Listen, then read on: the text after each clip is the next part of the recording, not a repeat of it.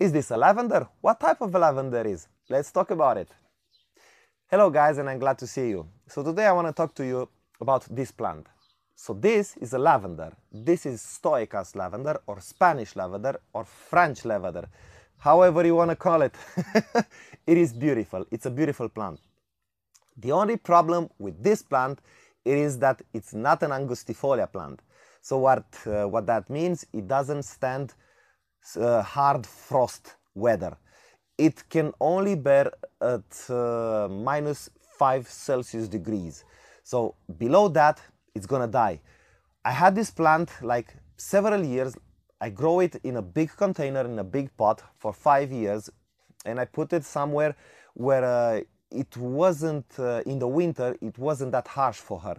So I covered it with a protection material, even the pot and even the plant, all of it, for its protection, and it stood like 5 years. I managed to grow this 5 years, but this year I want to try to plant it outside in the garden. We are in zone 6B, so this plant doesn't stand 6B, but I'm going to try to cover it again with some protection and put something beneath it, like here, for the roots not to freeze.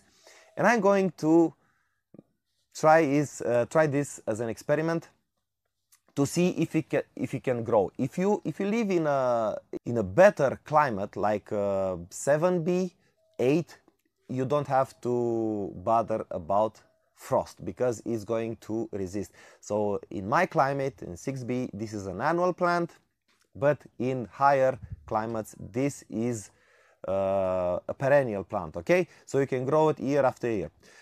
The main difference between this and the angustifolia plant is firstly of the flower. Look, you see?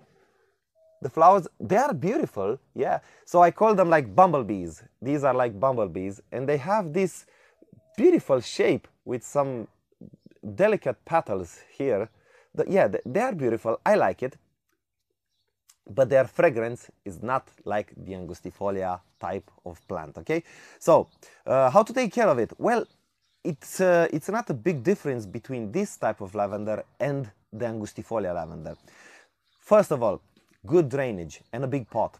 You'll have to have a big pot, or if you plant it directly in the ground, just dig up that soil. If you have a damp soil, or if the soil that hasn't a good drainage, just get out, dig that soil out, mix it with some sand, mix it with some compost, and then put the pot inside.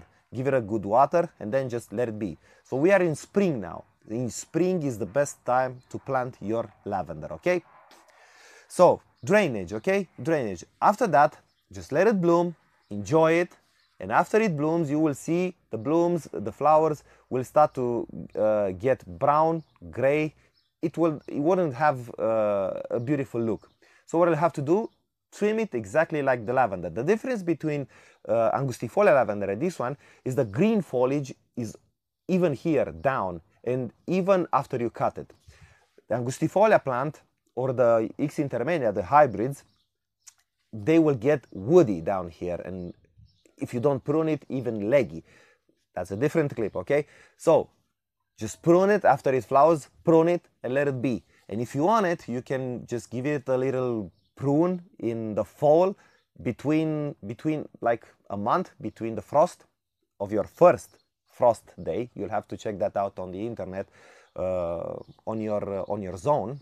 Mine, I think, is in November the 1st, my frost date, and I'm in 6B. Okay, so after that, just leave it there, don't do anything to it, and wait for the spring, okay? So in the spring, it will just bloom again, and just repeat the same over and over, the same process. As disease and pests, I didn't saw any pests on the lavender, on this type of lavender. I have pests on the angustifolia, but we'll talk about that in a different clip, okay? So I haven't seen any pests, but diseases. The problem with the lavender, all types of lavender, it's the root. The problem with the roots. If it's too damp or if it's too wet, your lavender will die like that. Like today it's okay. In 2 or 3 days you will see it, all of it, like dead, dead. So this is the main problem with the lavender, okay? Moist, a lot of watering. So if you imagine, most of the plants in the world die because of too much watering than lacking of watering, okay? So, okay, what about light? You will have to put this in a sunny spot. If it's in the ground, just put it somewhere where it's going to have all day sun, full sun if you have it. If you grow it in a pot, try it to keep it out of the middle of the day sun, because that's a scorching sun, okay? It's going to be very hot for the plant, especially in a pot. There's a difference between growing each type of lavender in the soil or in the pot. If you grow it in a pot, I recommend you not all day full sun, because the lavender, the roots will go hot there. So you water it once 2 or 3 days, and the roots will get moist, and then in the middle of the day is going to be like very hot, and the roots they are going to cook inside the pot, okay? So it's simple. If you want to grow it in a pot, half a day sun. If you grow it in the ground, all day sun, okay? Perfect. So that's about it about this lavender, this Spanish lavender. If you have questions, post them in the comment section. If you have advices, please post them over there. Maybe I will learn something, who knows. Okay, if you like the clip, give it a thumbs up, subscribe to the channel, and I'm looking forward to seeing you on the next clip. Stay safe, have plants. Bye.